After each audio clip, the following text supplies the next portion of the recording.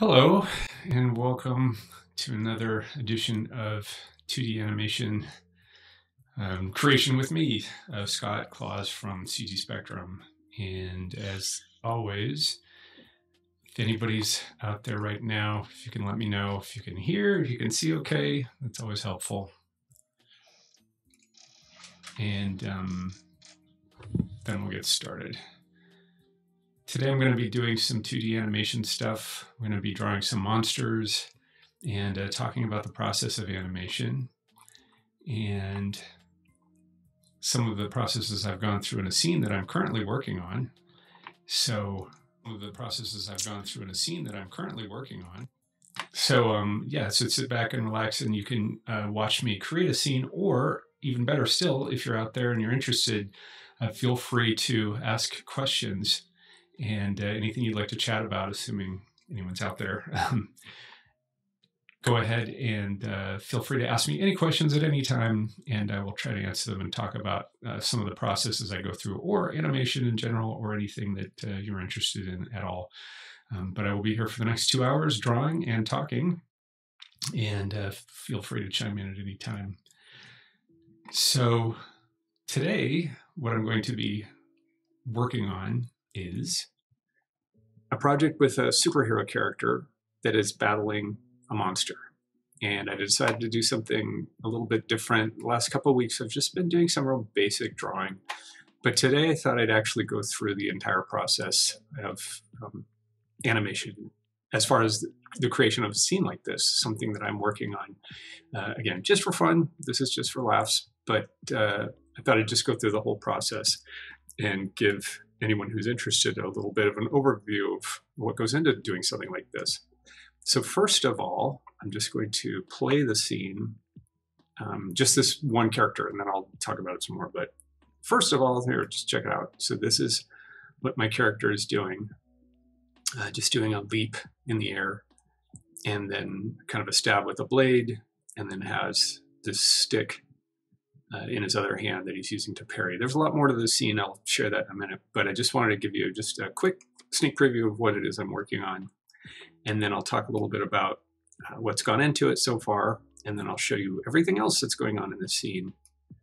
So first off, like I said, the inspiration for this, well, I'm an old fan of Wally Wood. He was a Mad comic book artist, a Mad magazine artist from the 1950s. He did a lot of superhero stuff too, but he did satires of superhero stuff in the 1950s for Mad magazine when the magazine was just starting out. And one of the things that he did was parody the actual superheroes that he worked on. And so one of the things that I really enjoyed was his parody of Batman and Robin, which he called Batboy and Reuben. Actually, he didn't write these. Larry Kurtzman, I believe. Larry Kurtzman wrote them, and he drew them, and then somebody else inked them. But I just love this style. I just think it's really funny. And I noticed somebody actually made an animated piece out of this recently, within the last year. Somebody did a nice little short. So if you look it up, Batboy and Reuben animated video, you'll see a cartoon of this, and it really lends itself well to cartooning. But I really like the sardonic style of it. The colors, the way it's kind of satirical, and everything's a little bit over the top and extreme and a little bit grotesque. But I like that too. I think it's fun.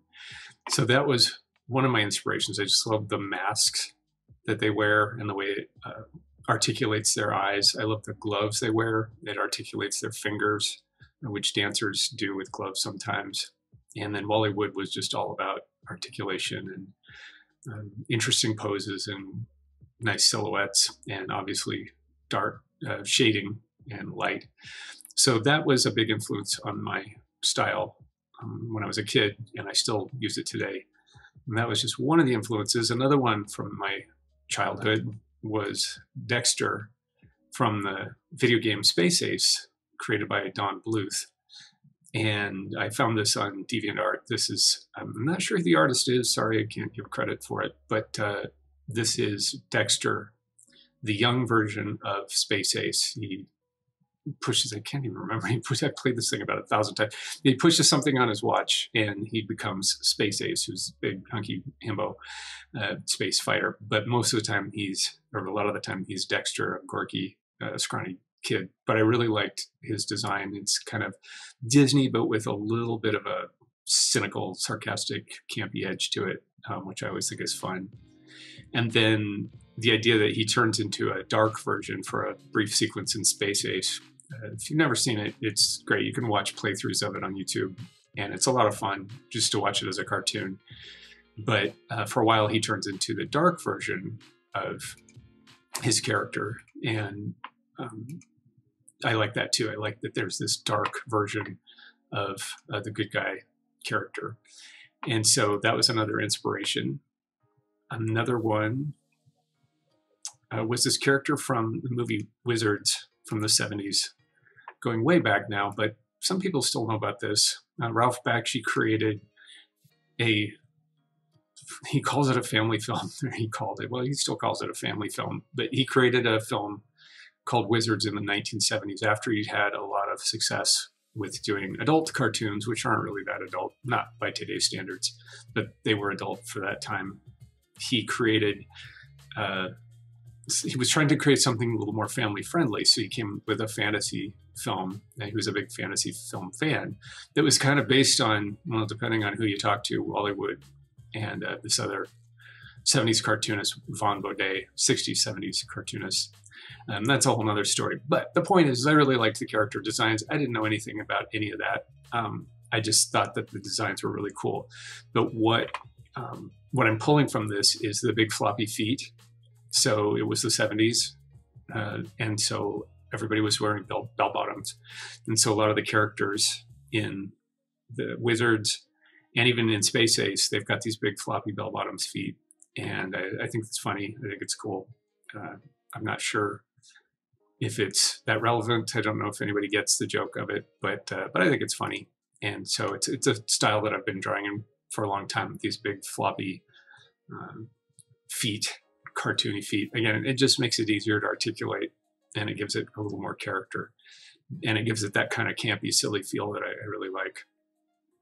And then the last influence that I had as far as the drawing of this character that I'm doing was this dark version of Peter Pan. It's in the movie, but it's not in it for very long. But he's just briefly looking down at something. The kids, I think he's on top of the house and he's looking down. And the way the streetlight catches him makes him look kind of sinister, like he's wearing a mask. And I always thought that looked really cool. So those were the influences that I used to come up with a character who would look something like this. Now, this is a rough drawing of this character. Eventually, I'm going to do a cleanup of this probably for next time, or maybe even today I'll do like a quick cleanup of one of the frames from this and show you what it'll look like when it's in color. But this is just a cleaned up rough of the character design, so you can see what the character is eventually going to look like. So I had a character design. I played with the character a little bit. I've drawn this character before, so it wasn't anything new to me. But the specifics of what it was the character would be wearing and things like that, I worked out. But then the next thing that I did was I looked for some reference. I wanted to have this character doing something action-oriented, something sort of martial arts related. And there's some great footage out there for reference of people doing these very articulated moves that are just great for animation reference. There's tons of that stuff out there. So I went on YouTube and I looked around. And what I came up with was one long sequence of footage, which I then condensed into something a little bit shorter. So here's a reference video of what I used. And I just cut it so that it was just the jump and spin, and then this pose, this really dramatic stopping pose. And that's what I use as a basis for starting this character. So now that you've seen the reference, take a look at what I did with it again. And you can see that I took a lot of the stuff from the animation reference, and then I actually improvised some of it and added a lot of squash and stretch. I'll go through that in a minute. But if I move this over here a little bit and I bring the video back up, maybe you can see how I used the reference. I did not go 1-for-1 with the character,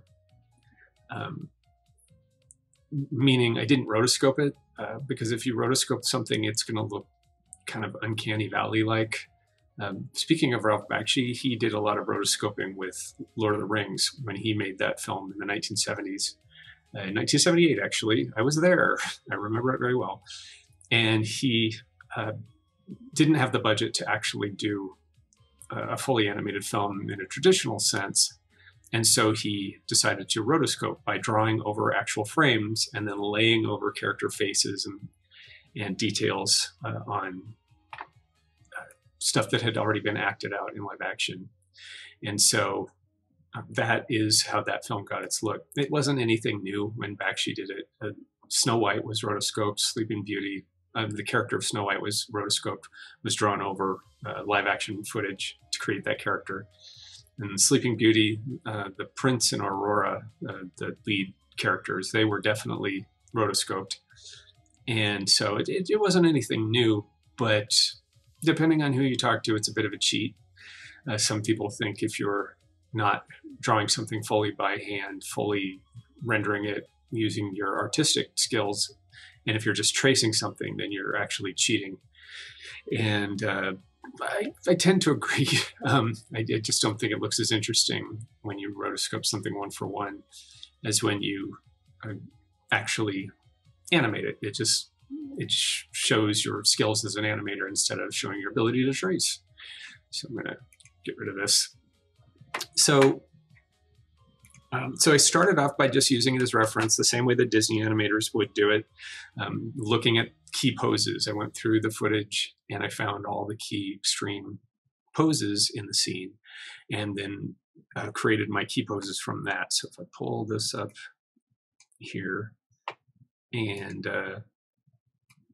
focus on the hero character in the timeline, you'll see that there are these red and blue lines, red and blue ticks. I'll pull myself out of the way here so you can see it. You'll see these red and blue lines, little tick marks next to the frames in Toon Boom in the timeline, and those red ones are the ones that I started off with. In Toon Boom, you have the ability to isolate just the keys and play those. So I'll do that now. I'll just step through this by looking only at the key poses. So these are the key poses that I chose based on that reference that you saw.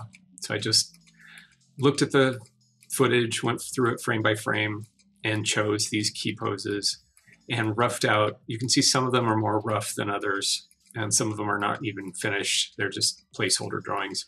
And then some of them are a little more clean. So like that one, I would use that as my first drawing to kind of set the tone. What does this character actually look like? In the real world, you'd have a model sheet with every conceivable pose of this character. Well, I've drawn this character before, so I kind of know the proportions and things. So I just wanted to set the tone, and then at some point I'll clean this one up, and then I'll clean up probably this one, or maybe even this one, because it's kind of a fun pose. And that will further set the tone of what this will look like when it's actually done. And whether or not it's going to have tones and highlights, which would be awesome, but I don't know if I'm up to the task. That remains to be seen. But this isn't a very long scene. I specifically chose an action that was short and zippy and fun, so I can do it live and complete this thing. And then hopefully in a week or so, you'll see how this looks when it's done. So that was a general action that I had, and those are the basic keys that I used. Now, an important factor to consider is I didn't just start animating. I actually used a ground plane that I got from a layout that I built. No, I didn't build it. I stole it. I'm just going to be honest. I grabbed a background online. When I'm done with this, I'll probably make my own background out of this, but I just wanted something temporary, which is what you do in a real film. You'd have a temporary layout that you would use while you're working, and then the background painters are doing their magic in another department. So this is just a temporary layout that shows where the ground plane is, what the perspective is. And so I just use that for a starting point. And then again, I'll go back and tailor it and make it look how I want eventually. But for our purposes now, it's fine. So now if I play this, you'll see that the character's actually, in the environment.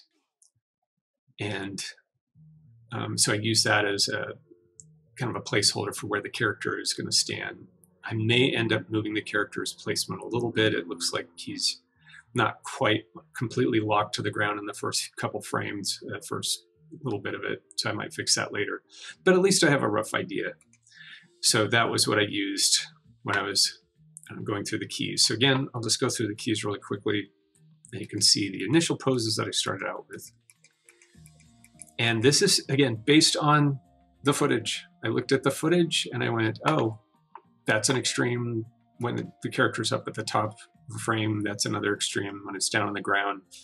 And then based on those keys and just flipping between them as I'm doing right now, I came up with things like, oh, I'm going to squash the character when he's down on the ground, just really flatten him much more than the character was in the reference. And then add a little more character. So like I raised his foot, and obviously I gave him a knife, and then I kind of created this idea of him going for a stab, even though that wasn't really in the reference. I had the pose in the reference, but not that actual bit of business. And then the spinning around, which would be very difficult to do if I was just winging it, I did using the reference, and I'll go in and clean that up as I go and make those drawings, either make them nicer or just save it for the cleanup pass. And I'll do that.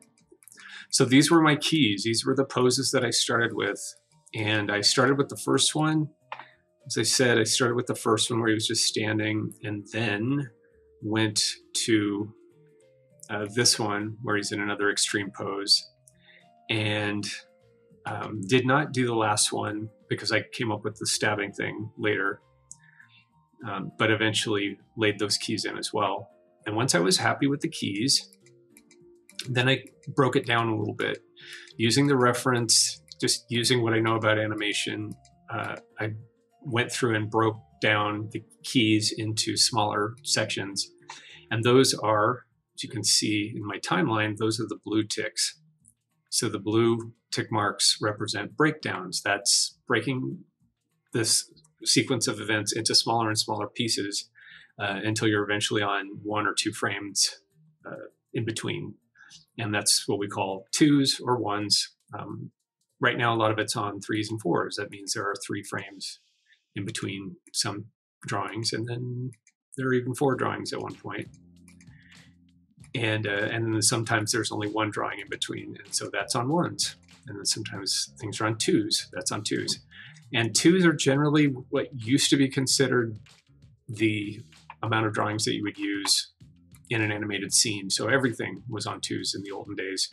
When I'm saying olden days, I mean like Bugs Bunny cartoons, Disney stuff from the 40s and 50s. They figured out that was the minimum that they could use, minimum amount of drawings they could use to make it look as if the action was streaming continuously and not just a series of flashing drawings. Nowadays, you're more likely to see 1s because a lot of animation is done digitally. And when a computer is doing your in-betweens for you, you can save a lot of time. You don't have to draw. And that's cutout animation, CG animation, 3-dimensional stuff. But when you're drawing it by hand, you get to make that determination. Do I want this to be on 2s, on 1s, on 4s, on 6s? That's all part of the art of drawing animation by hand.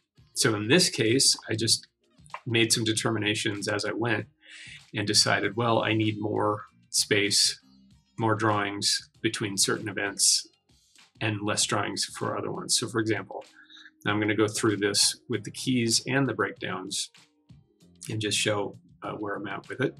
So here's a key, here's a breakdown, and here's another key. So that little event I got from the reference that the reference person who's doing this move doesn't hardly move, but his legs went up into the air. There was almost no anticipation in this move. And so I just copied and pasted the body and then animated the legs in the position that I saw. And they're a little chunky. They're not quite on model, but I was just going for the motion the first pass through. So that got me to here. And then there's another key between here and here. Thought, well, that's enough. I don't need another breakdown for that one. But from here to here, that's a pretty big move. And so a breakdown fits pretty nicely between those two. And again, I used the reference for these breakdowns as well as the key poses before I went in and started adding a little bit of an animation-y touch here and there. So the first pass, I was just copying the moves. Now this is a really extreme move. And so to go from, if you're just looking at the keys, to go from here to here, that's a pretty big jump. And if you played this at speed, it would look as if these were two separate drawings that may or may not even have anything to do with each other. Proportions are a little off as well. So to play this at speed, it would look really choppy. Maybe you can even see it now as I go from one frame to the next. So add a breakdown, and that breaks this action up a little bit. And persistence of vision makes it easier to track this foot that's sticking out in front here. You can see that foot a little bit better when you have a breakdown there. So that's why I added a breakdown to this particular bit of business. And then moving along, same thing here. Here are the keys. So there's a key here and one here. The character spun all the way around. And because of the way our minds work and our eyes work, what you most likely do is you'd think that this foot ends up being this foot because they're so close together and they look the same. So if you flip between just these two, it looks like that foot becomes that foot. And that they didn't really turn around. And so I had to put in a breakdown between the two of them where the foot is actually turning. And so you see that it isn't just morphing from that shape to this shape. Get rid of that. So by adding a breakdown, now you can see that the foot spins. So it goes from there to there to there. And that, again, that was just some artistic interpretation on my part. I'll zoom in on this a little tighter so you can see. So if I'm going from here to here, well, I have to kind of decide. It's moving so fast in the reference you can't even really see it. So I had to decide, well, what would be, using the 12 principles, what would be like a good silhouette? It's not the best. I could probably move his arm up a little bit and clear it, and that might make it a little bit easier to read. But when it's moving at speed, it looks pretty good. So I've stuck with it so far.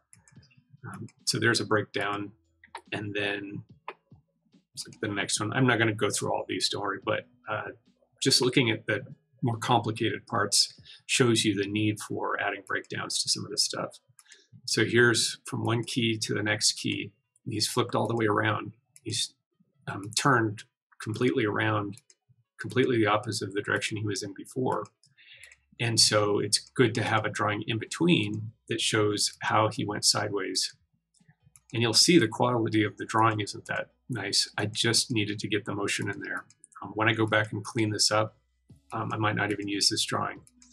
It's just a placeholder so I can flesh out the action. When this plays at speed, it's going so fast you can't even see the individual drawings. But you'll notice if they're gone. And so in this case, I decided to add another breakdown. All right, so then we've got this one, same thing. Go from this key to this key. That's a pretty big leap, right? Figuratively and literally, he leaps to the ground. So to go from this key to this key required some thought and, again, looking at the reference. But he spins all the way around and he lands in this pose. If this were to play at speed, it wouldn't look right at all. It'd be very confusing and hard to read. So if you add the breakdowns, now you can see he spins around and then he lands. And you can see that I labored over this drawing a lot. You can see a lot of eraser marks and see a lot of struggle there trying to figure out, well, how would this look best? And that's part of the fun of animation, is trying different things and seeing what works and what doesn't work. And the main thing that I was looking for was, how do I make it look as if the arcs are moving in 3D properly and respecting what happened in the live action reference. So there's with the breakdowns added. No breakdowns between this one and this one. That made sense. And then the rest of this basically is just moving holds and in-betweening things as they go into a slow in or a slow out, so that you get the idea that the character comes to a stop as it reaches up with his arm and then comes back down. So it had to move into a moving hold up on one side, and then it had to move into a little bit of a hold on the other side, and then back into a moving hold. So all that has to be drawn, but I probably will do most of that in the cleanup stage. So these drawings are pretty lame, but that's because they're just placeholders. That's just so I can see the motion fluidly. You can compare the last drawing to the one right before the last drawing, and you see that there's hardly any detail at all. But when you play this at speed, check out how you can actually see the animation at work, even with just these lazy drawings in there. But again, it's just a way of getting the action in there, and then I'll go in and clean it up later. It would be very energy and time prohibitive to draw this all the way through at the level of detail that it will be at when it's done. It would take forever, and it would probably still, you'd have to do a lot of fixes and change things. Another thing you might notice if you're looking at this is that I squashed and stretched this arm because the character's moving really fast, and because we're not using motion blur. I'm not using motion blur on this scene. In order to get from a place that's here, this extreme, to a place that's here, I did a little bit of squash and stretch. And the idea behind squash and stretch is you don't want to see it when it's playing at speed. You probably will now because I've shown it to you. But when you're watching a scene like this, the idea is you don't really see them. You feel those drawings, but you don't see them. There's another one here somewhere. I flopped his hand around a little bit so that you could see his hand moving. I'll probably fix this hand up too. That one doesn't. This one doesn't in between. But so his hand's going to drag as he brings it down because his hand's moving really fast, and that'll increase the persistence of vision. So his hands, I made them drag and flop around a little bit, just so it helps sell this arc on something complicated like this, where it's a really fast, complicated move. Which again, I would never attempt that without doing using reference. So next up, once I did the breakdowns, then I went through and did some rough in-betweens, which is again something that used to be a job. I'm not sure now. I mean, not a lot of 2D productions probably do this full feature-length animation, but back in the old days, they would have an assistant who would be a rough in-betweener, which is something I did for a while. And you follow up an animator, and you learn their style and their skill, and you learn about animation while you're doing their rough in-betweens. But many times, the rough in-betweens would be at this level, or they'd be at this level, which is there's almost nothing there at all. The idea is to flesh out the motion so that you can see it when you're playing it at speed, and it doesn't feel choppy. And so that when you do go back and do a cleanup drawing for every single drawing, that you can be sure that it's going to look pretty good, and you don't leave anything to chance.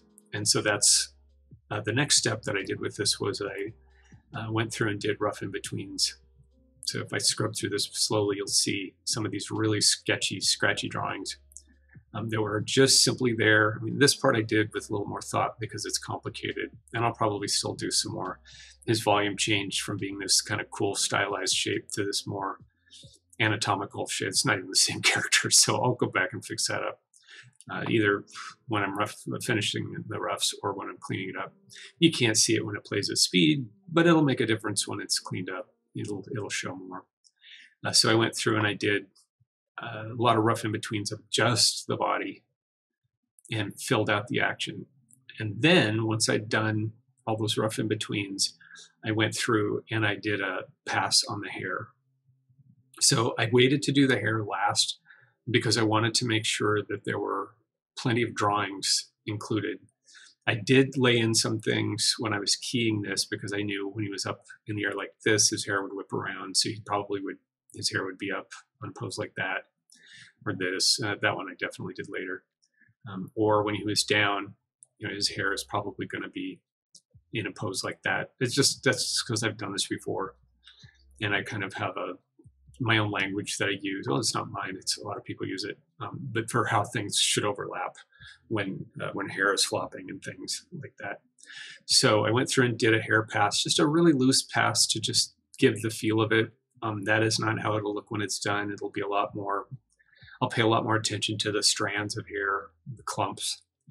But I just wanted to get a feel for it and to see if it was working. And then the hair bounces to a stop here and he holds for just a little bit.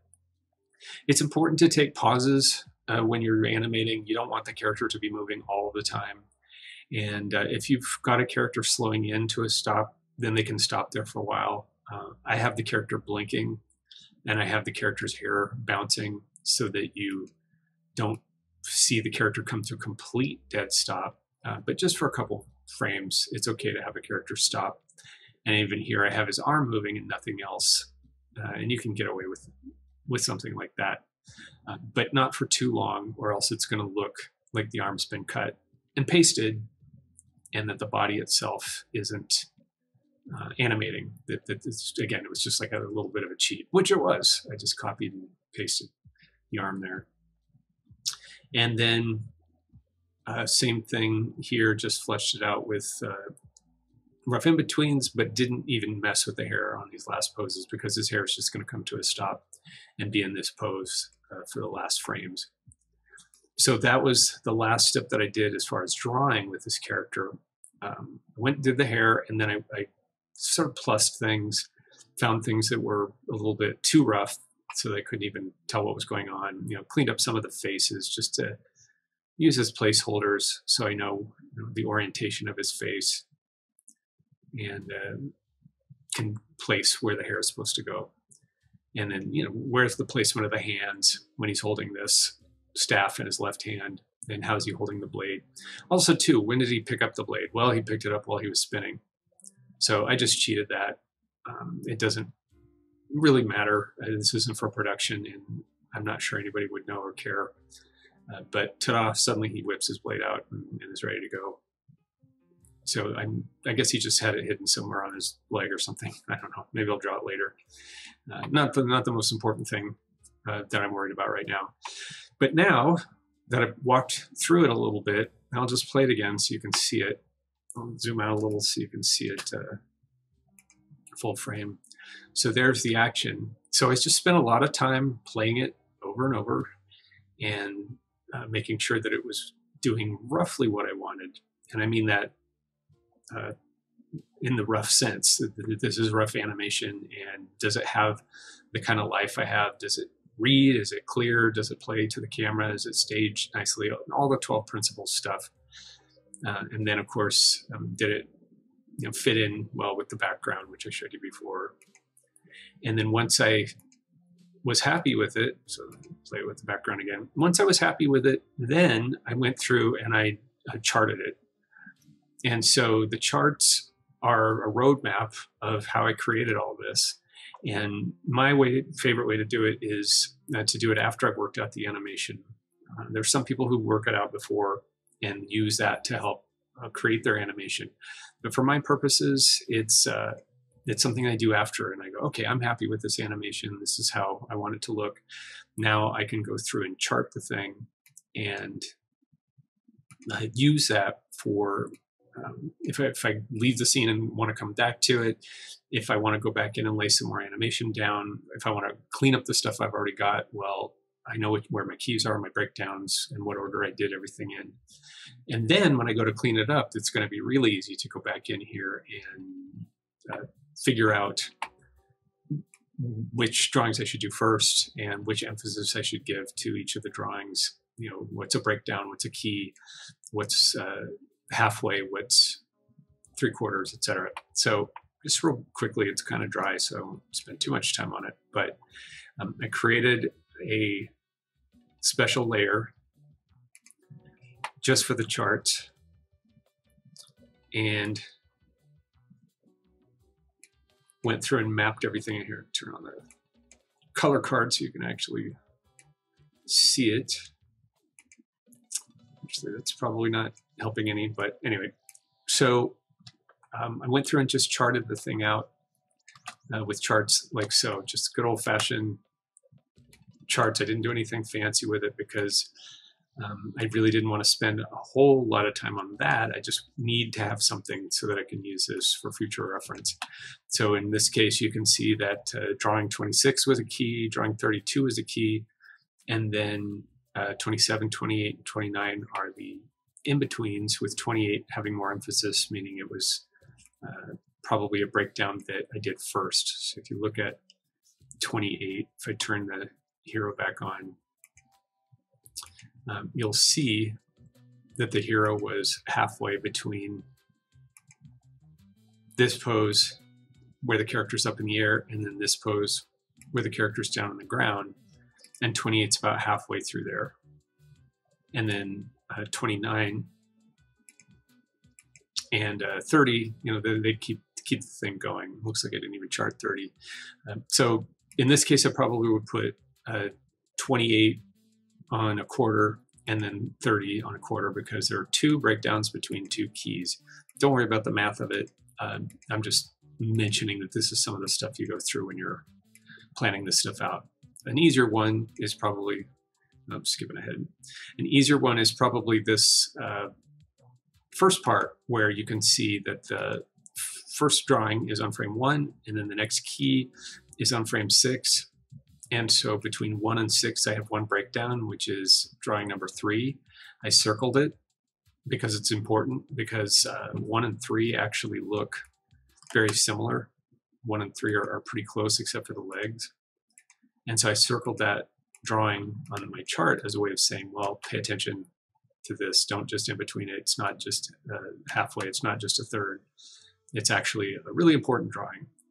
And then 4, which is the in-between, between 3 and 6, that one is halfway. You can see it in the chart that I created.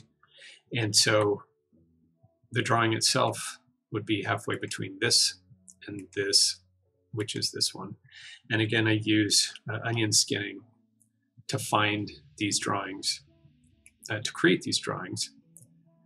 And by turning on the onion skinning, then I can see where I was and where I'm going. And you can turn the onion skin quality up and down and change the colors and do all sorts of crazy stuff.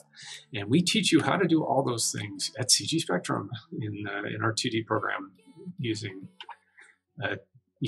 Toon Boom. Thank you, Chris. Thank you for your comments. So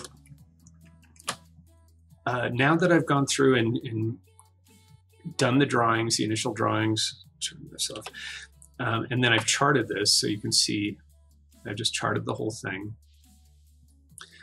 Then I moved on to the monster level.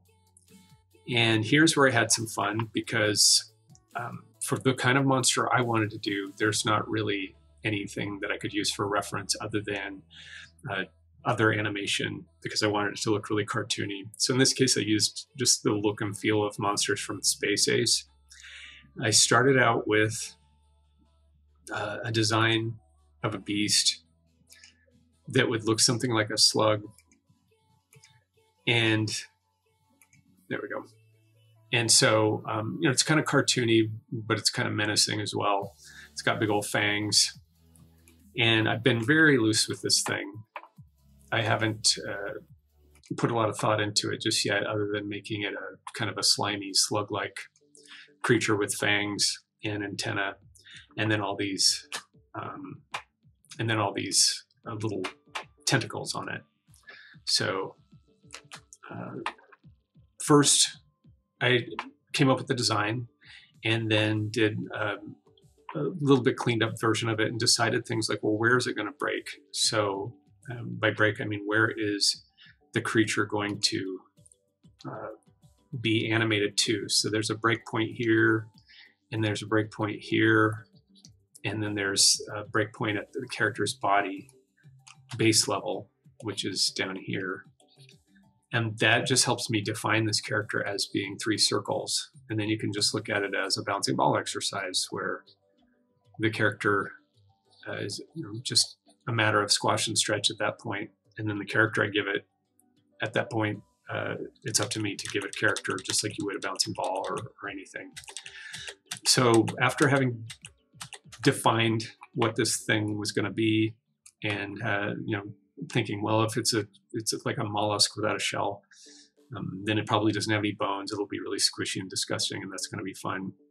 And then I said, well, how am I going to animate it? So obviously I'd animate those 3 sections of the body, but I decided to put the tentacles on their own level because I thought, well, that's just going to make life easier. I'm not interested in having this react with the actual character that it's fighting. It's just, I just want the tentacles to be moving around and undulating and being kind of gross. I worked on Night at the Museum 2 some years ago and did CG animation on an octopus, a friendly octopus, and learned a lot about tentacles.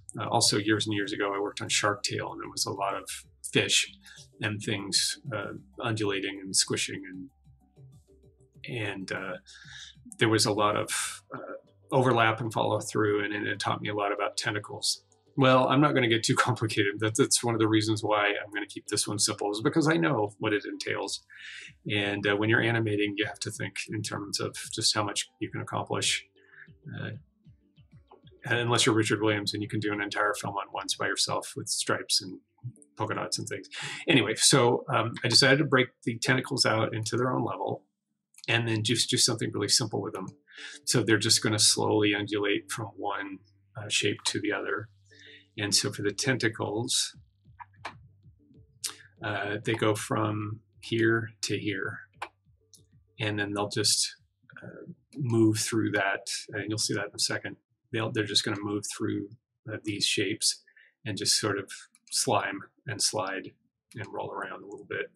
And I might amp it up a little bit once I see how it looks. This is still in progress, so I might work on this today a little bit. But those were the initial key poses that I started out with. So first, I'll turn off the tentacles now and show you what I did with the body of the slug thing. Again, I keyed this out. I'm not going to go through every single key. I haven't even marked the keys yet or charted or anything. I just keyed it out, broke it down, and did a couple of rough in-betweens here and there just to kind of get a feel for it. It's probably way over the top right now. I may tone it down later, but this is what I've got so far.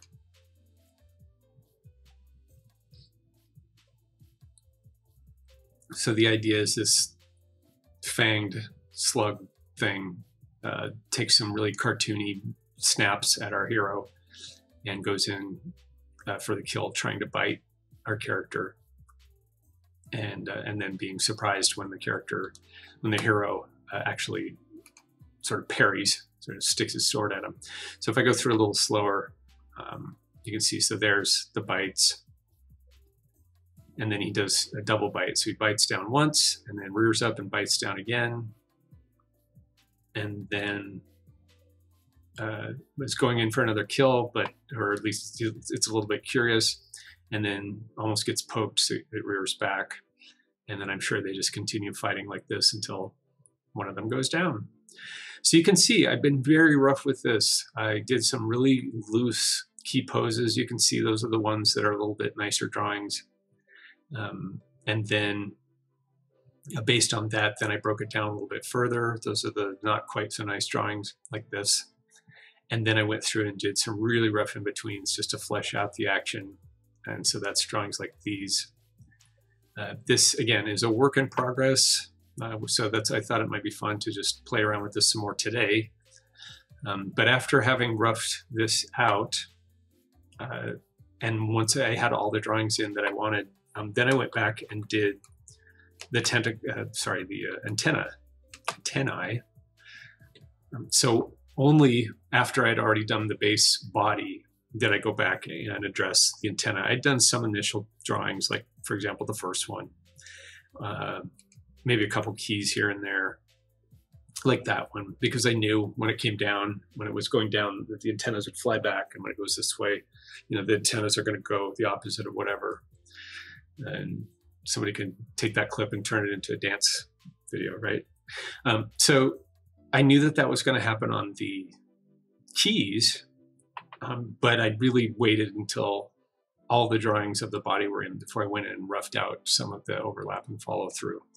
I'll play it at speed again so you can look at the antennas. And again, I wanted them to be very cartoony, very kind of over the top, campy, like Space Ace and Wizards and things that I liked. And then the character design itself, again, is just sort of in my style, with the kind of pupilless eyes and sort of, and I don't even know what you call it, but I don't even know where I got it from. I think it's a mixture of Bollywood and other things, but it's my thing is to draw characters who have these eyes that don't have any pupils, and their mouths are kind of close. It's sort of like mushroom people or something. Maybe it's Jim Henson. I have no idea, but it's just something I enjoy drawing that way, so I do. And when you're doing animation, you want to draw something that you're comfortable and interested in drawing over and over and over and over again. So last week I was drawing, last couple of weeks I was drawing a female superhero. I'll get back to that one someday. But I thought this one was a little bit more immediate and fun. But again, in a style that I'm comfortable with. If you want to become a professional animator, you will have to learn how to draw in all sorts of styles. But usually you're drawing fairly rough, and you have plenty of time to get to know a character. And so you practice drawing the thing a lot before you animate it. So once I'm done with this, once I'm really happy with this motion, because I'm not 100% happy with it yet, once I'm happy with how it's working out, then I'll do the same thing. I'll go in here, I'll chart this out, and prepare it for being cleaned up. And then if I'm happy with the animation at that point, then it's just a matter of doing a cleanup pass, which is long and pretty arduous, and can be fun, but it doesn't make for the most exciting viewing in the world. So Siren's voice, I'm not sure you are, but I'm glad that you missed my stories. I'm glad I haven't bored you to death with them. Speaking of which, so I was talking earlier about this character's design, and I forgot to mention another, I'm not 100% sure of this, but I'm pretty sure that the original design for the characters in Wizards, which I referenced before, and certainly Space Ace with Don Bluth, was from Toby Bluth. He was an amazing artist who's no longer with us, but he drew with these big floppy kind of bell-bottom feet and like skinny characters. And if you look at Hercules, the Disney animated film, I didn't know Toby Bluth, and when, I didn't actually know his work until later, until like about 10 years ago. But somebody told me, oh yeah, that young Hercules is very indicative of the Toby Bluth style, with big clunky feet and then sort of skinny upper body and big hands and big expressive Disney-ish faces. And I looked at his work, and he was an amazing artist. But I didn't realize that he actually had an influence on Wizards, and obviously Space Ace, because he's Don Bluth's brother. And so it was no surprise to me that all those characters had a similar look. And why I tapped into it, I don't know. You like what you like, but I've always just liked that look. And maybe it's because it hit me at a formative age, so I expect characters to look like that. Another interesting tidbit, since someone has expressed interest in my stories, when I was working on The Swan Princess, I worked with a lot of veterans, people who had worked on things when I was young without knowing it.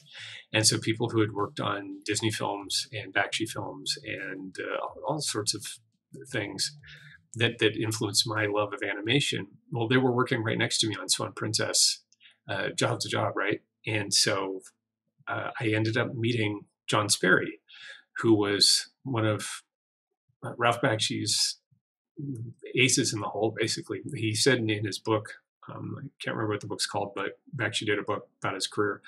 And he said, if there's anything in Wizards that is working, if there's any good animation in that film, it's because of John Sperry, who had worked on classic Warner Brothers cartoons. And, I've gone through the film a few times and I'm like, okay, I see what he's talking about. And so I had an opportunity to talk to John Sperry. I was about as starstruck as you could be. And he was one of the most humble people I'd ever met. And he said to me something which had always been on my mind, which is, in Wizards, there are horses that only have 2 legs, and they have these feet. Their legs look just like this.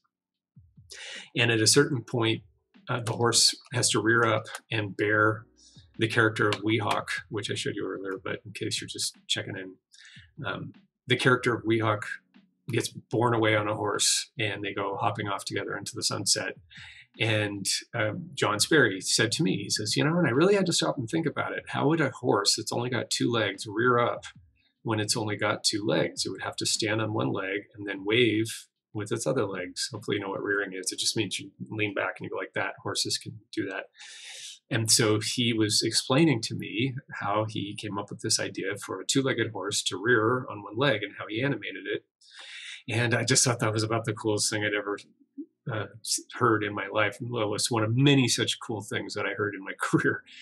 But that one influenced me a lot, that film, and even that scene. I had thought about that scene a lot as a kid. And so to have the person who actually thought it out and animated it was just astounding to me, and made me so happy to be in the business when I was, and getting to meet people like that. Anyway, so stories, I've got a million of them. Maybe you have some too. Feel free to share them at any time if you're interested. But let's get back to this scene.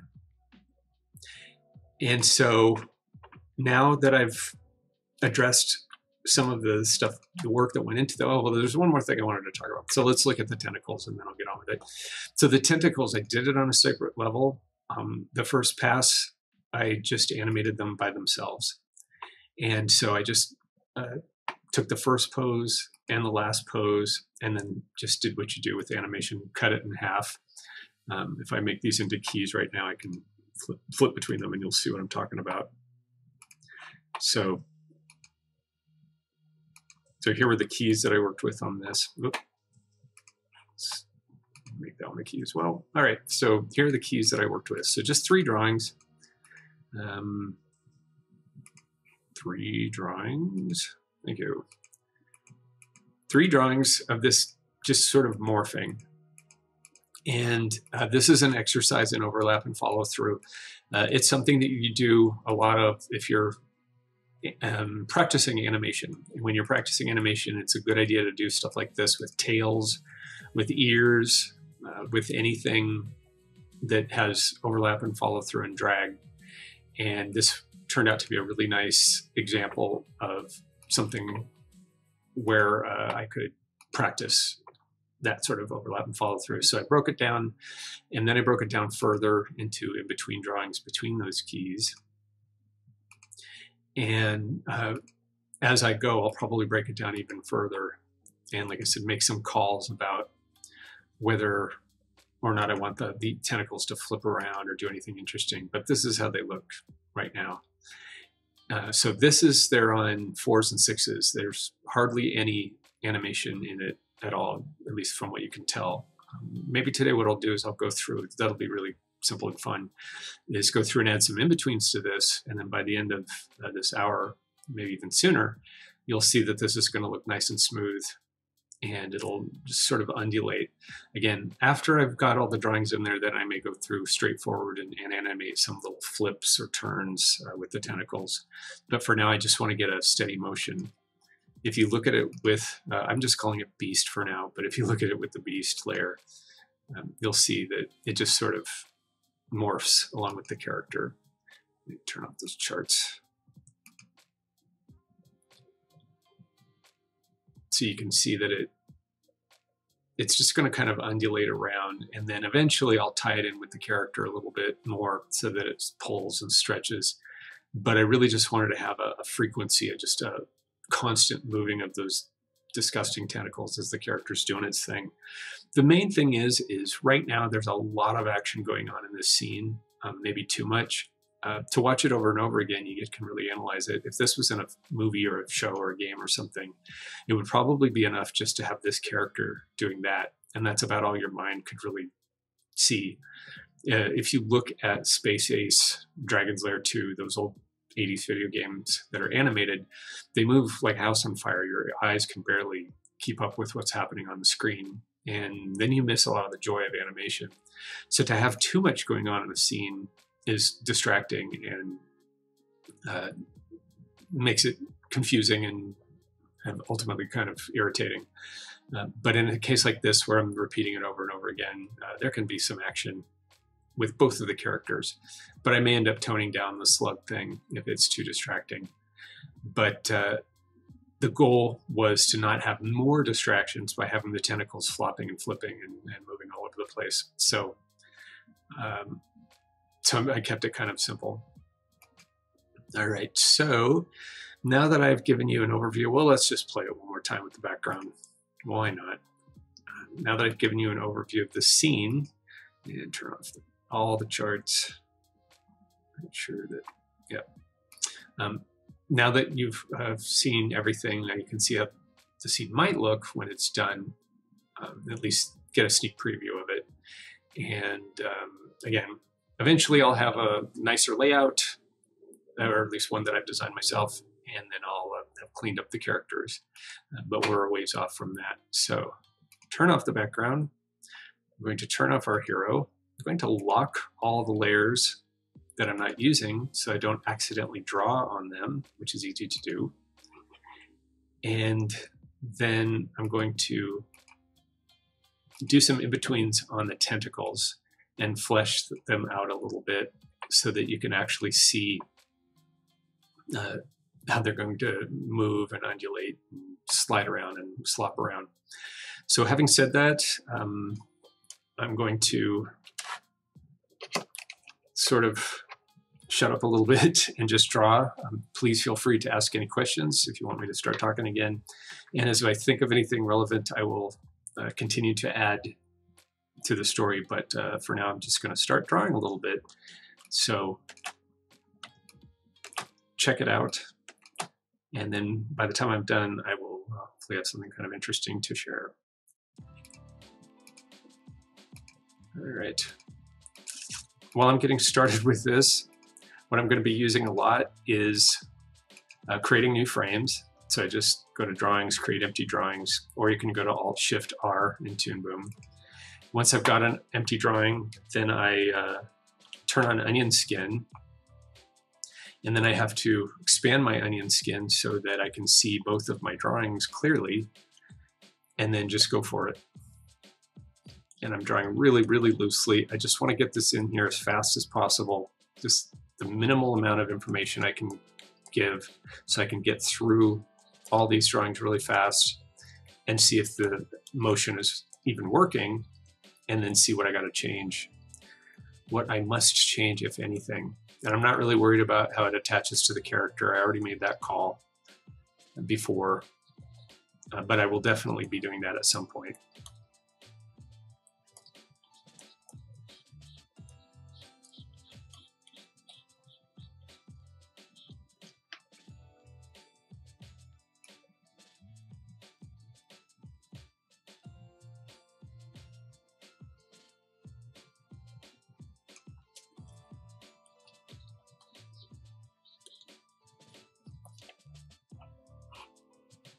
So I'm just going to do a rough pass, breakdown pass. So in fact, before I even get started, I'm going to just mark some of these as keys, and then I'll mark the new ones that I'm doing as breakdowns. And again, that's just for my own benefit so that I know the order I did these in. Once I've got it on twos, for example, because this is going to be on twos at least, maybe even ones in parts, it'll be really easy to lose track of where I started, how I proceeded, and go back and replicate that when I do the cleanup pass. So it's in your best interest to do this. All right, so I'm going to do another breakdown between these poses.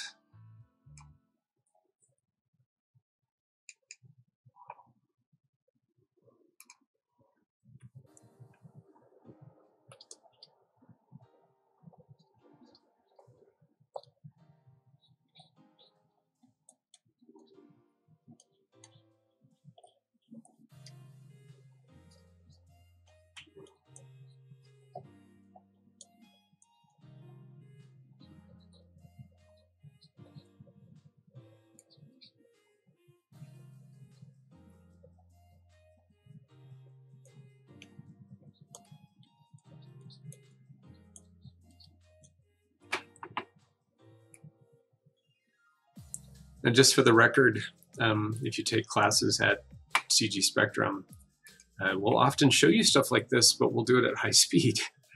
So some people are interested in this process, some people are not so interested in this process, but the videos that we create that we use for tutorials in CG Spectrum, we go through this stuff pretty quickly and give you plenty of time to practice, and then look over your shoulder, virtually anyway, while you're doing it, to make sure that you're on the right track.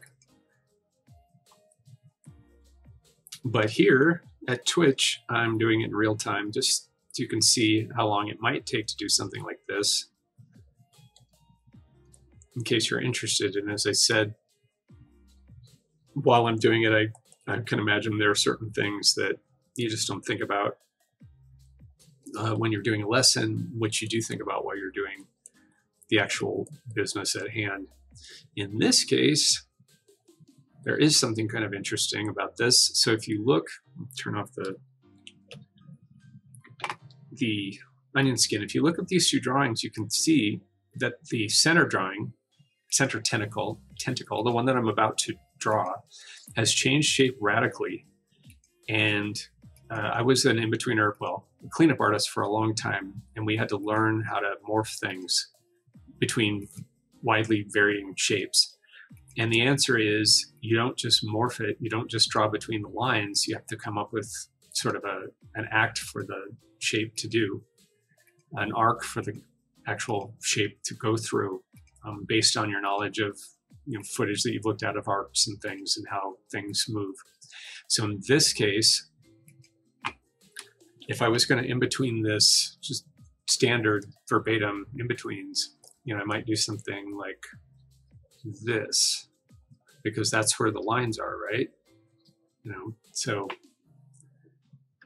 if I did something like this, well, that's technically an in-between, right? It's the lines are going through, you can see, that this in-betweens, but the problem is it's not organic and it doesn't look right. And if you were to see it on a screen as part of an animated piece, it would look like the drawings are just sort of morphing in and out, without any respect to arcs and volume and mass and shape. So we spent a lot of time, or I spent a lot of time, and anybody who spent time in the animation industry and worked for a living spent a lot of time learning about how to in-between things properly so that they look like they're retaining their shape.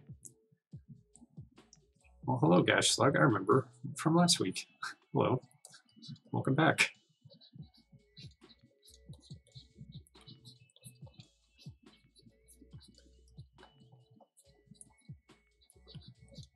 So here is one way to do it. I'm not thrilled with that. I'm going to actually do something a little different with it. Let's maybe have the weight of the tentacle starting to pull it down. And there will be a lot of in-betweens between this drawing and the one after it, so that so I can play around with it and fix it up if needed. It's getting there. So I'm going to turn this into a curlicue and then move on to the next one. So something like this might work out. But you can see how rough I'm being. I'm just playing around with the shapes. And I'll go through and clean all this stuff up later once I'm pretty sure that this is working out nicely.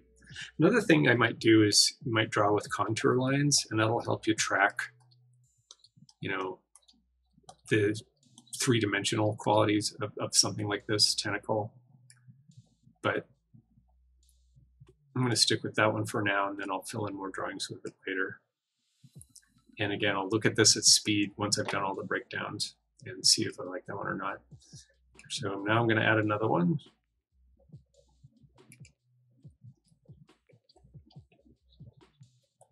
But the idea of that last one, which I'll probably come back to, is you know, you're favoring one side or the other and making it a good drawing, that in-betweens, and not just worried about, oh, well, do the lines themselves actually in between? That's something you learn when you're getting started, is you can't just in between the lines, you have to in between the form, the shape, and be mindful of the material, the volume of the thing. In this case, it's squishy gunk.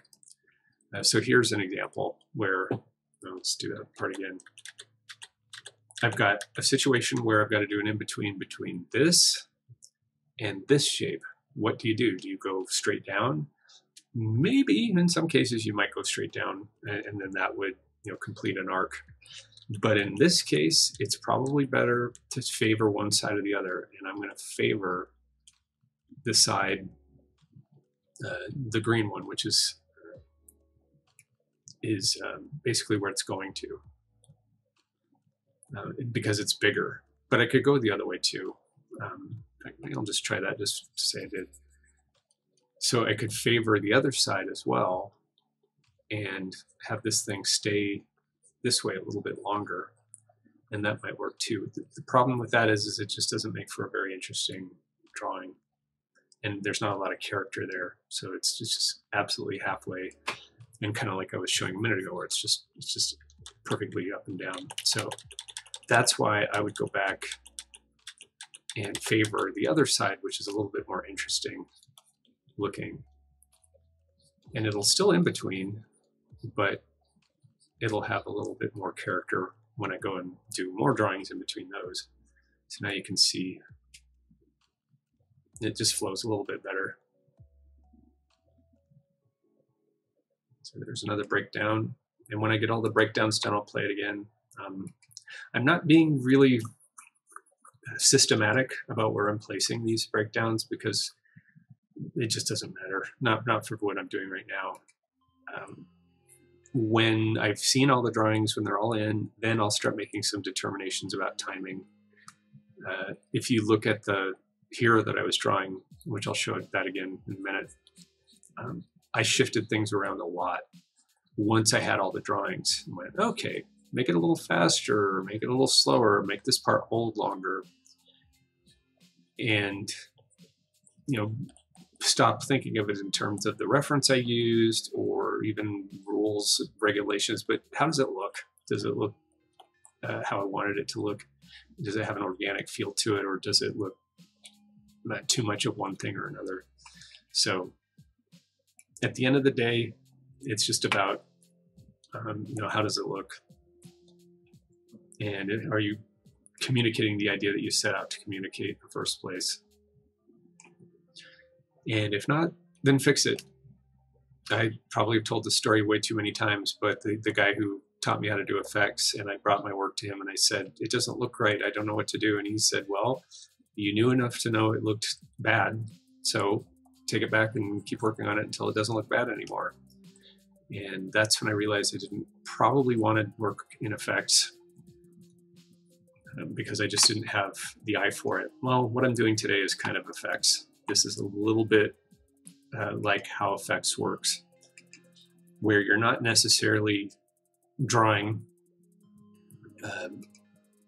something like a face, which is going to retain its shape and keep the rigidity of, say, facial bones or the distance between the eyes or something. You're working with something that's undulating and moving in space, and the arcs are all over the place.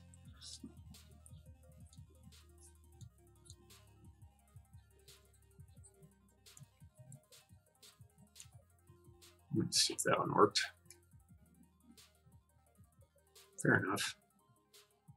Now here we get into a little problem. I talk about this a lot. Notice how this line morphs into the line next to, on the next drawing, and it makes it difficult to see what's what. You got to fix those things. Now there are going to be a lot of other drawings between this one and the next one, so I could probably get away with it, but I'm going to just fix it, just say I did, and in between it a little bit so that that doesn't maybe become an issue later. We'll go ahead and finish this one off. So again, this is going to undulate pretty slowly, so I will probably go back probably when I'm not on camera so I can try some things out and add some flips and twists and things to make it a little more interesting if it needs it. But there we go. Morphing. Mark that as a breakdown, move on to the next one. Just a couple more of these, and then I'll check out what we got.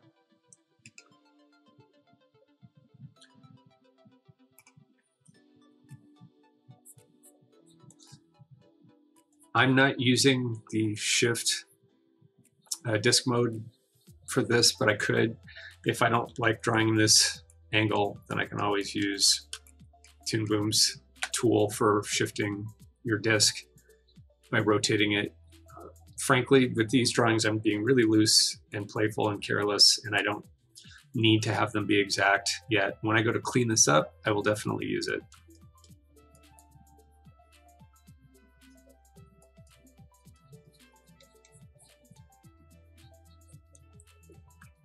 This is another one that's a little on the odd side as far as an in-between goes, so I'll flip it and look at what the action is. Not bad, but looks like this tentacle stays on the ground the whole time, so I'll fix that up.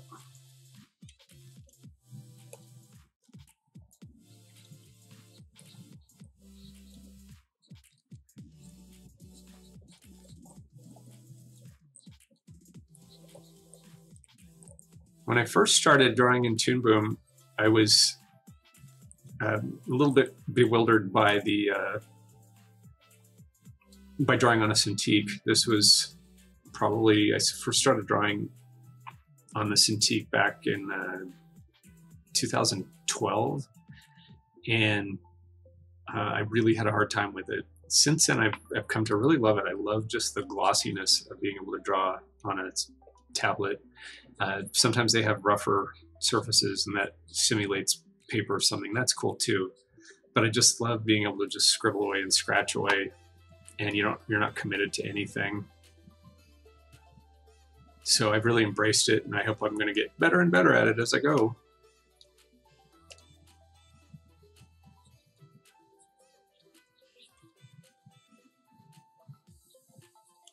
Here's another one where I'm going to favor one side or the other.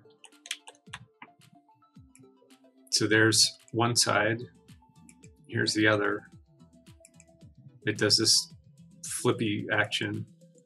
So in between those two, I'm going to give it a little bit of a flip as well.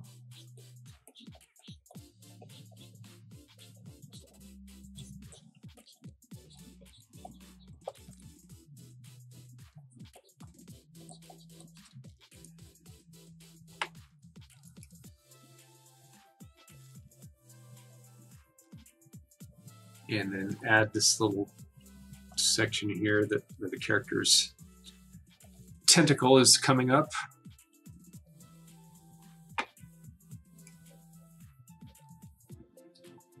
And mark that as a breakdown, and then just two more.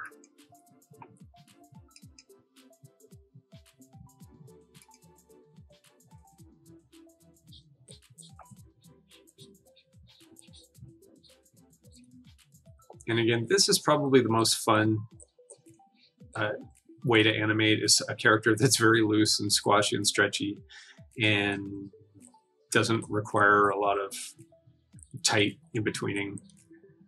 And it has all these floppy parts that bounce around. It just is a joyful thing to be able to draw really loose like this. And one of the things that I encourage my students to do constantly is to draw like this when you're just getting started with your scene, and don't get locked into drawing in a really rigid manner, which is how I did when I first started, especially when I was a cleanup artist. I would draw very tightly all day, and I just was used to it.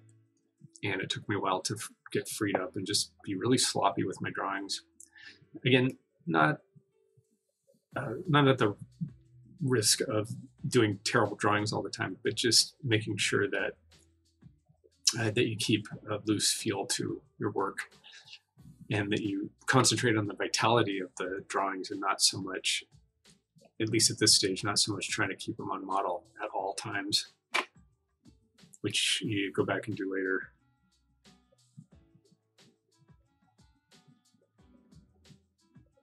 Actually eliminate this if necessary. And so now I can get rid of this.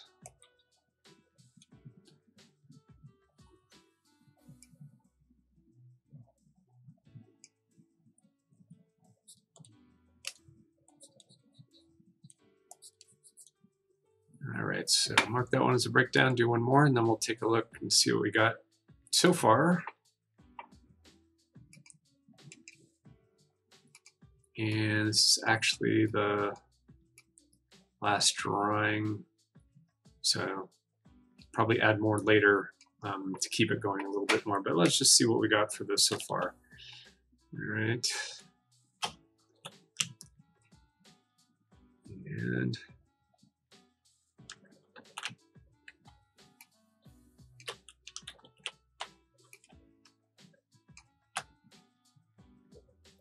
okay, so just play it. So now you can see how it's starting to morph. You can also see how that center one's probably going to give me some problems. So I'll probably at some point, not today, but I'll reanimate that center one for this awkward area where it does that weird flip. It's going to need more drawings, and I can probably have some fun with that and turn it into this flippy thing. I think I should do that now, just so we can see how it would work. But it's it ain't working right now, so I will probably want to give it some thought and come up with something cool. But the other ones are working pretty well. They just got this slow, gooey feel to them. And again, if I play the beast, you can see they're not. You're not supposed to spend your time looking at them. It's just supposed to be there. It's supposed to be action that's happening while the creature's doing its thing. So now the tentacles are on, they're on 4s mostly, and that's enough for me to be able to just say, okay, well, they're definitely moving, and you can see that they're undulating, and that's the idea of it. And then once I'm happy with the creature itself, then I'll go in and animate some special parts on the tentacles to make it a little more dynamic or interesting. And just because I haven't done it in a while, let's go ahead and add everything, look at the entire thing in progress. And I'm also going to save. The most important thing of all is to save periodically so you don't lose all this wonderful work that you're doing. So here's how it looks with the character, with all the characters and all the tentacles and everything. And then just as a refresher, this is how it looks with just the characters and not the background, so you can actually see the line mileage.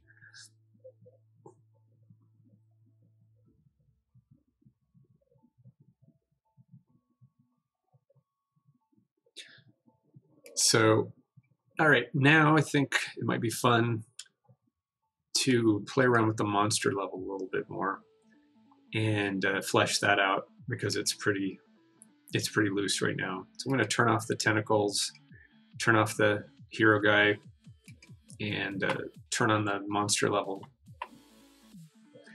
And just go through each one of my drawings and kind of inspect them and play them off of each other and see what's missing and what needs to be fleshed out more. So this is the original design. And first I'm going to go through and mark the keys, which I haven't done yet. So here's a key. Here's one. You can tell the keys I did because I spent more time on them. But I don't want to leave that to chance. When I go back to clean this up, I want to really understand which drawings I did in which order so that I don't do them in a way that isn't nice. So there's another key. That's definitely another key. And I do this with my students too. We go through reference footage and I show them, it's like, well, no, why would this be a key? Well, because if you look at it, if this were reference, if you look at it in relation to the other drawings, it reaches this peak here and then comes back. I actually turn the tentacles off. So it does this thing. If you picture, you know, the actions here and then the actions here and another drawing and drawings here. So it takes a little arc that goes from this one to this one to this one. So that's an extreme pose. And then you're going to fill that in with in-betweens in between that action and flesh it out a little bit more. But you're looking for any time when the character is hitting extreme poses that are not in between other poses, then it becomes a key or an extreme. And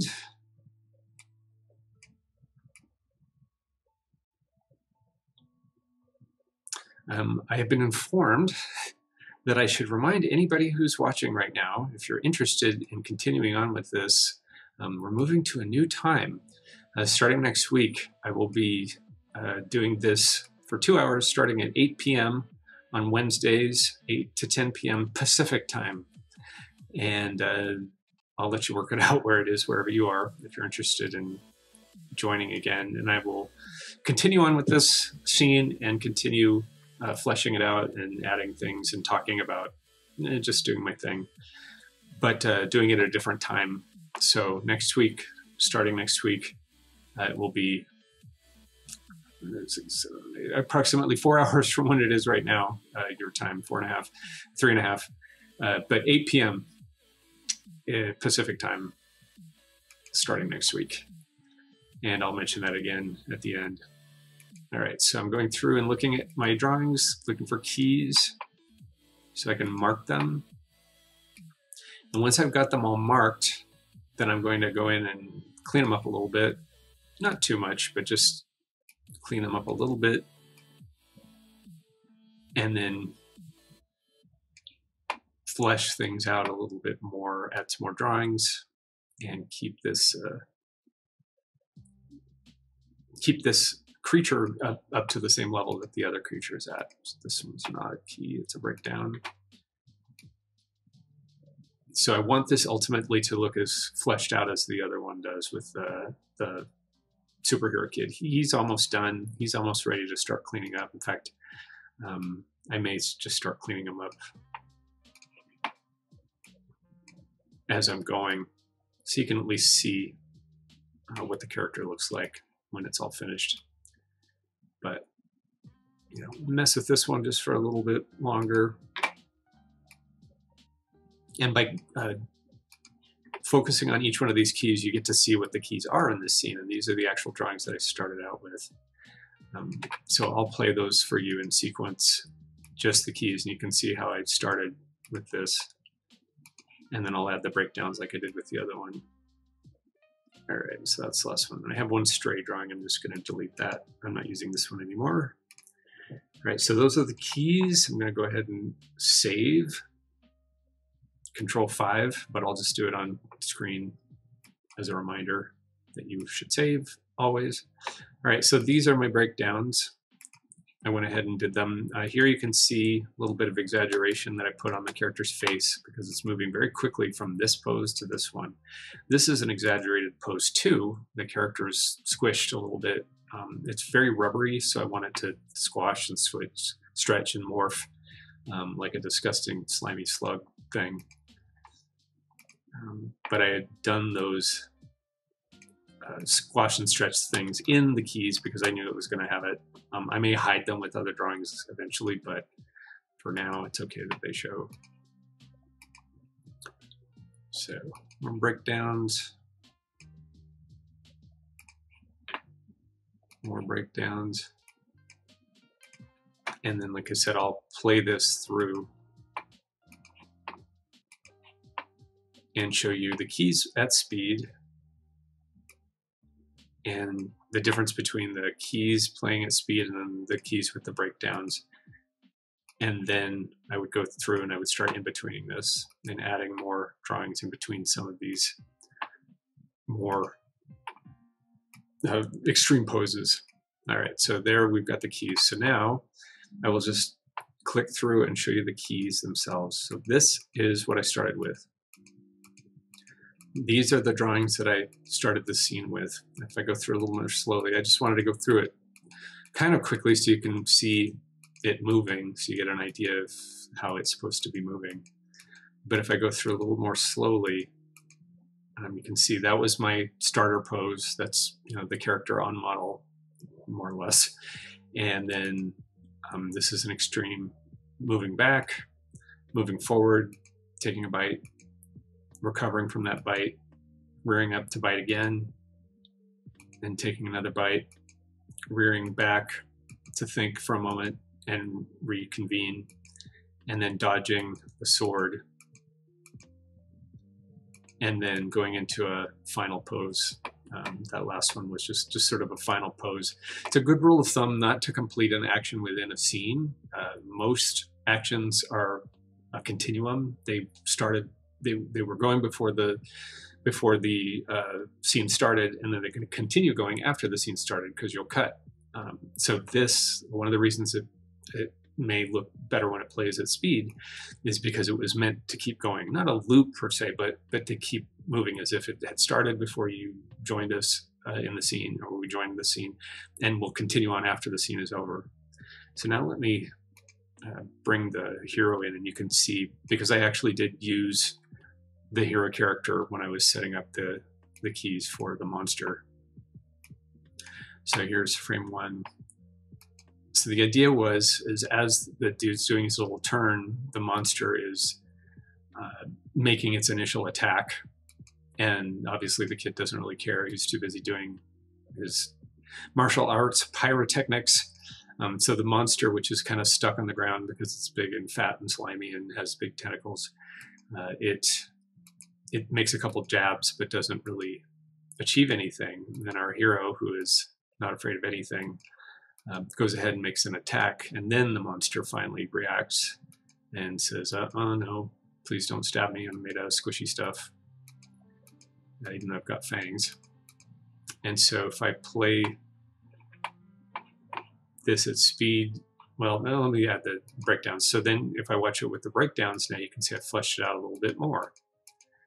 So these are just drawings in between my keys that flesh the action out a little bit more, and again using the original character, and then also using the background, you know, but I did that when I keyed it, but trying to keep the character within its space of action so that it isn't moving too closely to our hero.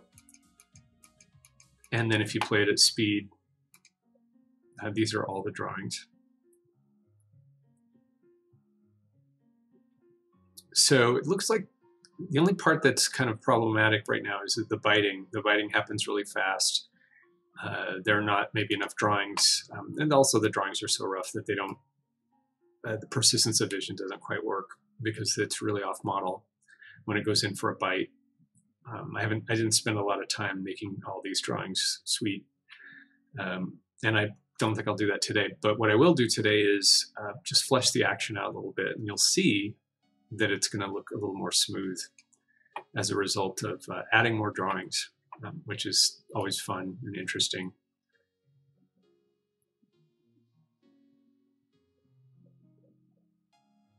So I think I'll start with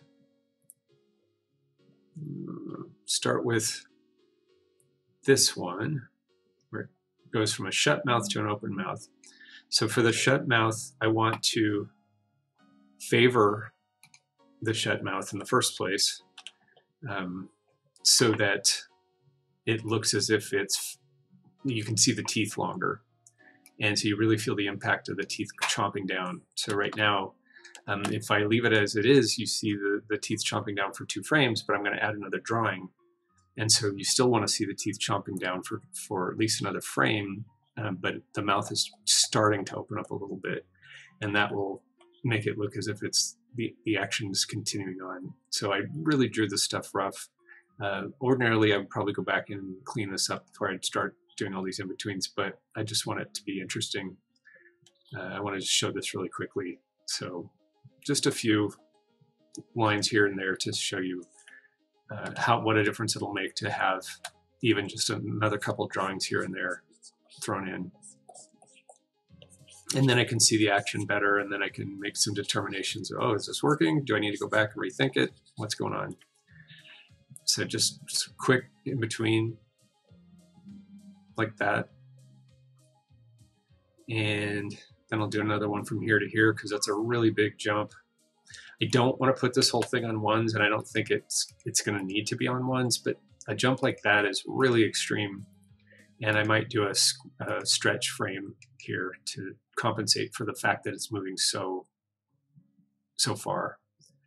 So I'll create a new drawing, and then I will create a stretchy face, which is always fun. So from here to here, it's going to stretch the mouth and the eyes. And these antennae are really being pulled and pushed by the forces of the thing as it's moving so quickly. I'm just going to block this in. I'm not going to spend a lot of time on it. Again, I'd go back and I'd tie this down a little bit better once I know it's working. But just for fun, just to show the process, I'll do these loose drawings and flip through it a little bit. Looks like I shut the mouth too much.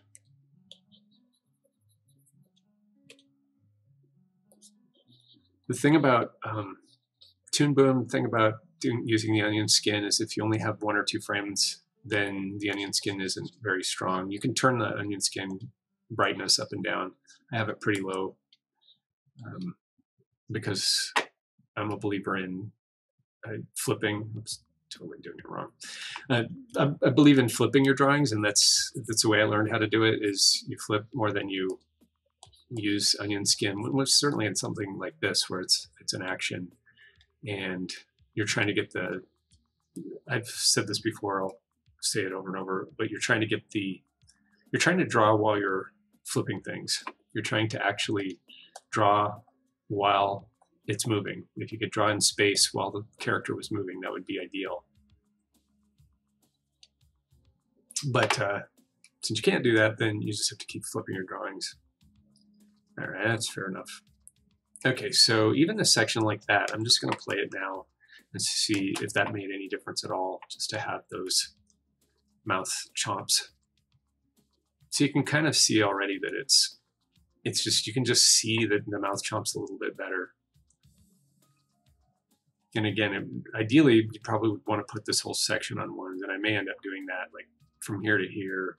That definitely could use one more drawing. So maybe next time when I come back, maybe all this will be on ones, and you can see the difference. If you were to compare it to the old version, you'd see that it's a lot more smooth as a result of putting it all on ones.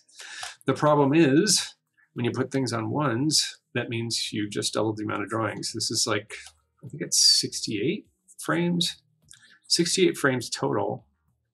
And so there's 2 characters, so multiply 68 times 2, and that's how many it'd be if you were actually drawing every single frame. Cut that down for parts that are on 2s, 3s, and 4s, and then your life just got a little bit easier. But if it doesn't look good, then you've lost. So sometimes it's just essential to actually do things on ones, especially for sections like this where the thing is moving really, really fast and there's no way for your eye and your brain to keep up with it. Persistence of vision will not carry the day, and it looks like a series of separate drawings that are strobing and not like something that's one character animating. So far from being my best drawings in the world, but let's just look at how it's morphing. So now you can see it's if you play it a little faster, it's starting to feel a little more loose and more rubbery and not quite as rigid as it was. So I'll do a few more of these and then we'll move on.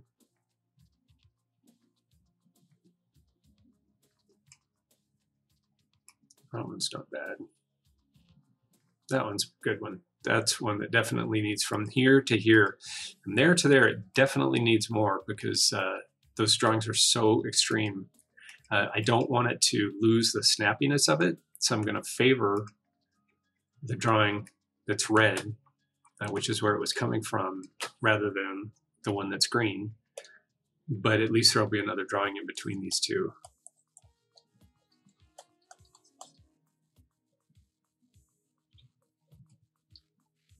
But you can see how loosely I'm doing it.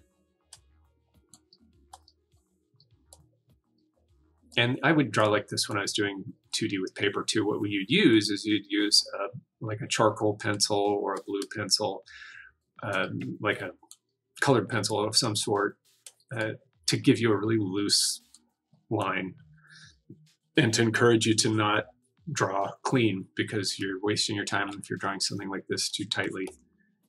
You're getting in and putting the cart before the horse if you're drawing tightly at this stage when you haven't even worked out the timing of it yet. There you go. That wasn't bad. I just put in the antenna. When I say it wasn't bad, I mean it's not a good drawing, but it's not so bad that it doesn't even look like it's in between. Let's move those up a little bit. And again, I could amp up the onion skin on this, but I really don't care. It's not going to make or break it. This is the overall action I'm looking for. So, all right, I'm going to play this at speed, and then I'm going to spend the rest of the time doing a little bit of cleanup work on the lead character. So now you can just see that the bites are a little bit easier to read. If I zoom in on the character itself, maybe you can see a little better. And it's enough for me to work with. I'll go back and I'll do a cleanup tie down pass on this later when I'm not on camera. I'll do a tie down of this, do the charts for it, and then just make sure that nothing's missing. You know, make sure all the volumes of the head stay relatively the same. They're shifting around too much right now. The head changes its volume a lot, and the body does too. But its squish is all right, and the action itself is all right, and that's what I was trying to accomplish with this pass. And I probably maybe another couple drawings here and there, but when it's shifting around in here, this section probably could use a few more drawings, but I'll do that another day. That's a little choppy, but just a few more drawings to flesh that out and it'll look smooth again. All right, so then the last thing I'm going to do with the time we have today is I'll do some cleanup work on the lead character, because some of these drawings are they're pretty tight already, and it's fun to look at something, how it's going to look when it's finished. And with this character, at least, it's going to be a pretty fast cleanup. So I will put the character on its own level, and then I've already created a drawing level for cleanup, and it's all set up and ready to go. So I'll just knock this out.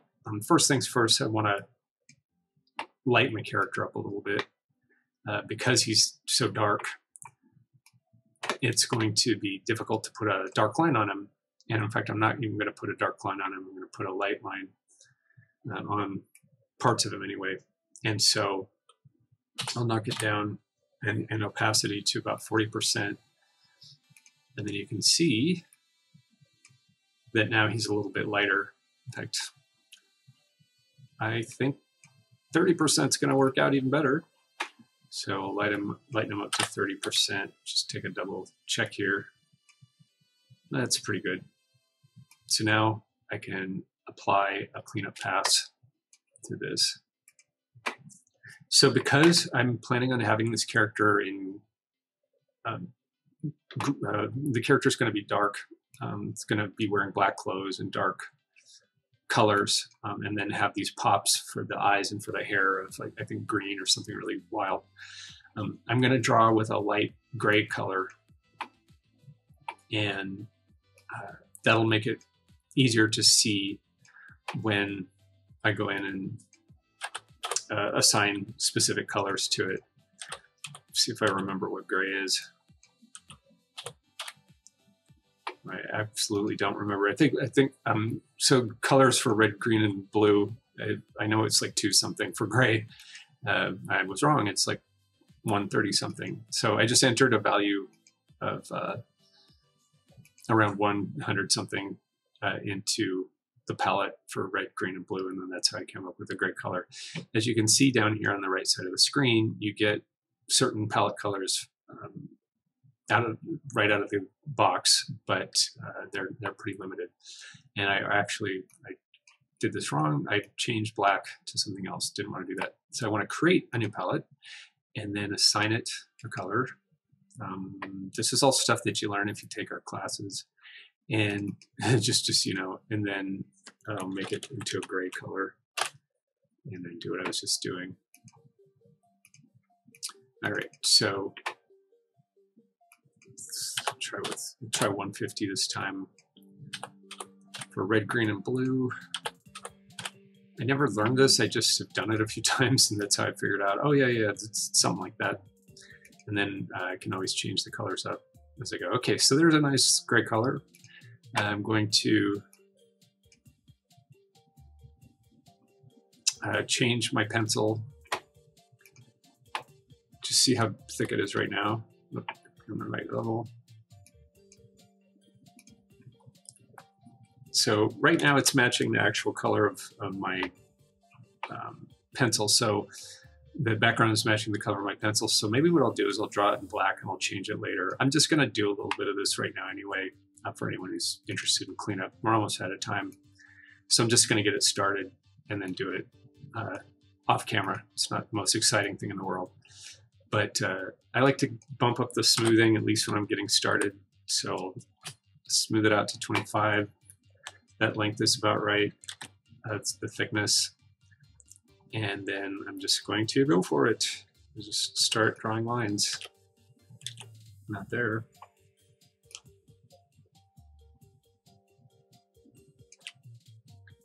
Haven't decided whether or not his staff is going to actually have any volume or not. I'll decide that some other day.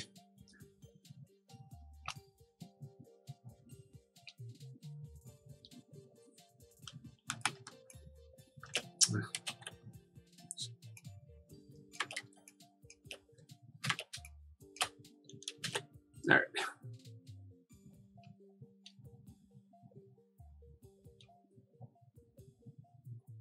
Now, right now I have a line join on, so I'll turn that off.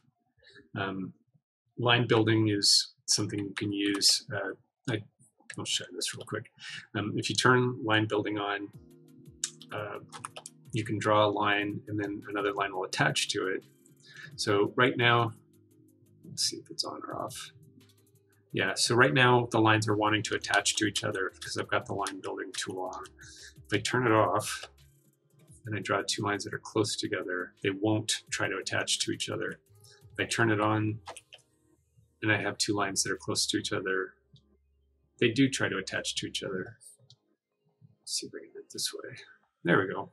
So they kind of hook up with each other. So for this, I'm going to turn it off. And just draw his foot.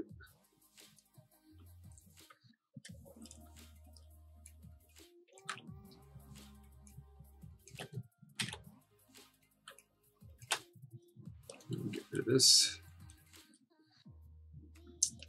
Do the hand, that's fun.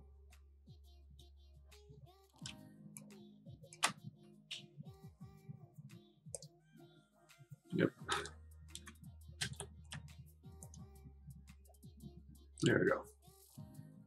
So the hand from this angle.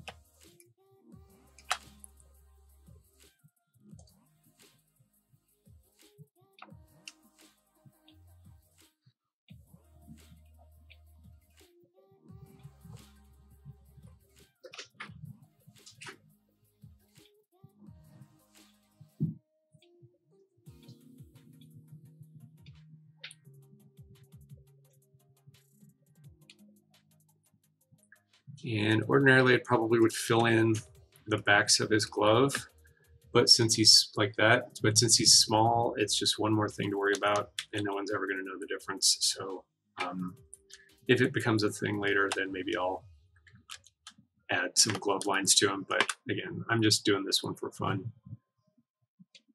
And I'll probably go back and redo a lot of this later, but this is how I would go in and clean this thing up eventually.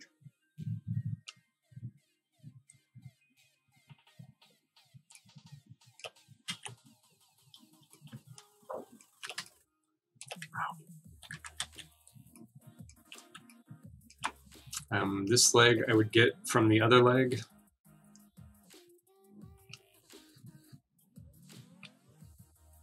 But I'm just going to rough it in for now.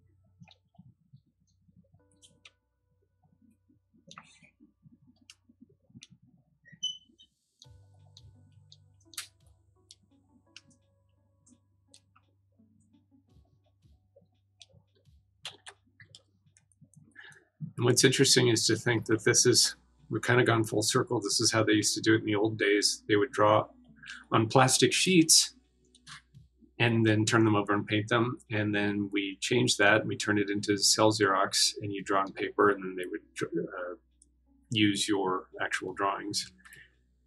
But Xeroxed and then zapped with colors. And then now we're back to inking things ourselves again. It's kind of interesting.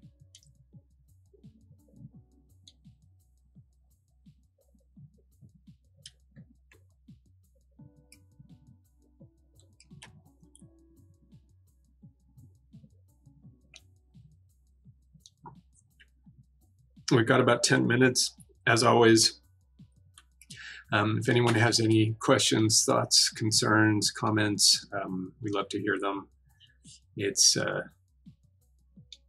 part of the fun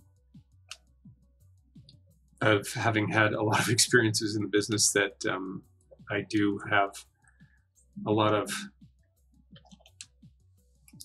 a lot of things that I've learned that you just don't find them in books. You find these things by talking to people who worked in the industry, and everybody I know who worked in the industry has all these great stories about famous animation people we worked at with at the different studios we worked at.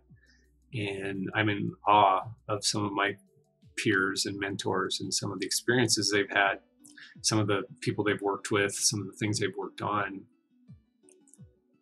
And to the best of my knowledge, that stuff isn't collected in books. It's just an oral history that we kind of take for granted, those of us who worked in the business. You just got kind of get used to it. And turn the smoothing down on the face a little bit. And it's a shame to think that some of those stories, will go away sometimes because nobody keeps the torch burning.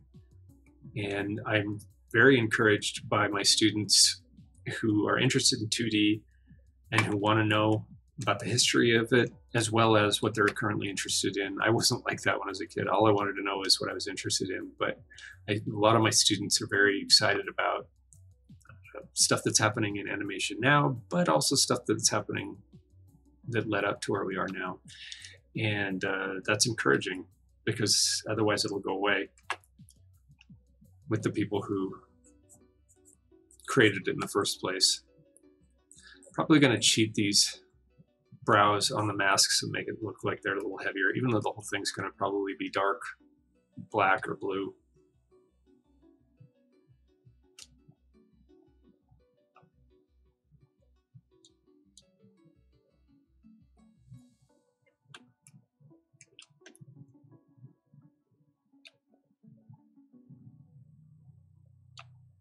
You won't see his eyelashes, but I'm just used to drawing eyelashes that are tapered. I'm going to go in and really get finite with this. Probably my best bet would be to use a circle, use one of Toon Boom's shapes, like an ellipse. I could create an ellipse and then stick it in there and then make an eye like that. But I'm kind of a purist, and I like just going in and doing it. And then I can always fix it up later if I need to, but I'm kind of used to just going in and laying down a circle in the shape that I wanted it to be in the first place, and that makes it a little bit more organic. So it would take me longer to actually go in and lay in an ellipse than just draw this stupid thing. So there's his face, and then his hair is kind of in an awkward position right now. So, and I haven't really worked out the finite details of how I want to break up his hair. So I'm just going to rough it in.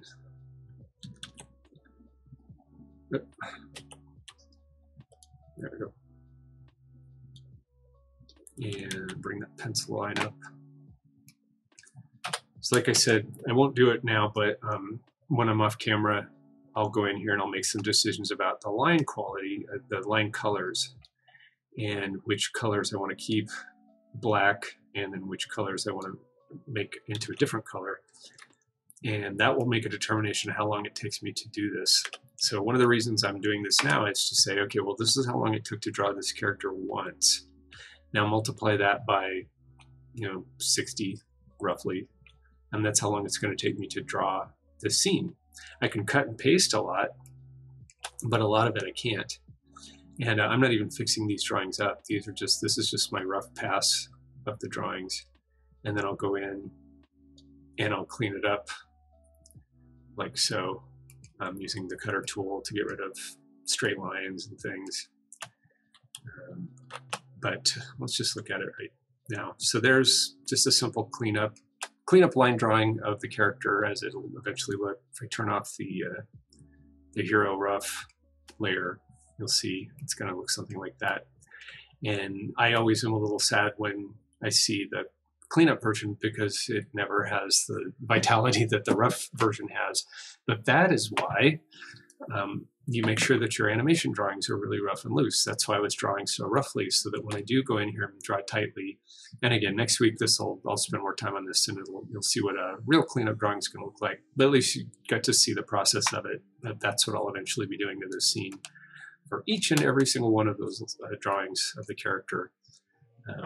And I might be doing it on Twitch. Depends on if people want to talk or if they just want to watch me do stuff. But that's the cleanup process, or at least part of it.